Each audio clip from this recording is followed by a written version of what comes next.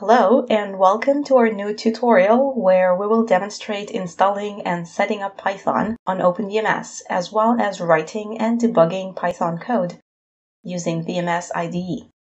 In this video, we'll focus on installing Python and the packages. The system we're working on is Openvms version 8.4-203 for integrity, and the Python version is 3.10. We have already copied the installation files into this Python kits directory on our Openvms system. We have the Python core kit here as well as the PythWheels packages kit. As you can see, these are PCSI kits, so we will use the product install command to install them.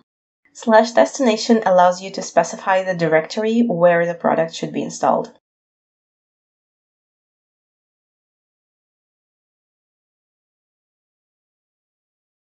Let's examine the directory, and sure enough, it's all here.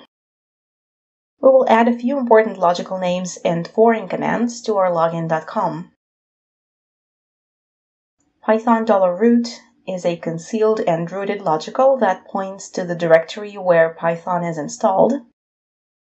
Python $share is a logical name for accessing the $shr dynamic library. We'll also define a foreign command to launch Python. And last, Python home, a logical name with a Unix-style equivalent string pointing to the directory where the standard libraries are located, which is also the directory where Python is installed. Let's run that login.com and check that our foreign command works, which it does. Now that we're done with Python, we'll install Wheels, the package kit, into the same directory that we've installed Python.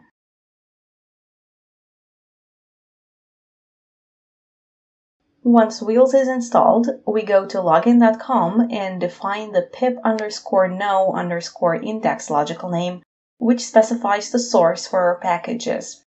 We'll define it to 1, which stands for Wheels, 0 stands for the Internet. Now let's see what packages are installed on the system with the pip list command. We will install the requests package into our user directory.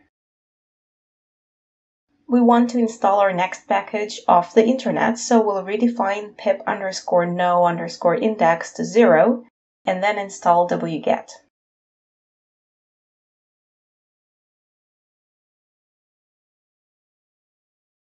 As you can see, both packages are successfully installed and present on the list.